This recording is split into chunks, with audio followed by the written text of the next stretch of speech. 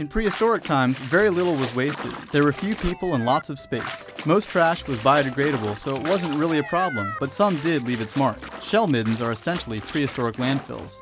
As populations grew and moved into cities, trash became a problem. It littered the streets, attracted pests, and bred diseases like the bubonic plague. Ancient Egyptians threw their garbage in the Nile, where they also bathed and got their drinking water. How gross is that? Many parts of the world still have these problems. Animals like pigs and goats graze on garbage, but they leave behind a different kind of waste. Around 500 BC, the Greeks established a law stating trash must be thrown at least 1 mile away from city walls.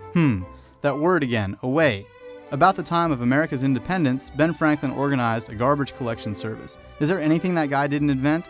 Recycling also got its start around this time with people who sifted through the garbage to find usable items. However, Americans continued to pollute our land, water, and air by dumping or burning garbage in it. It wasn't until the mid-1900s that we started using sanitary landfills.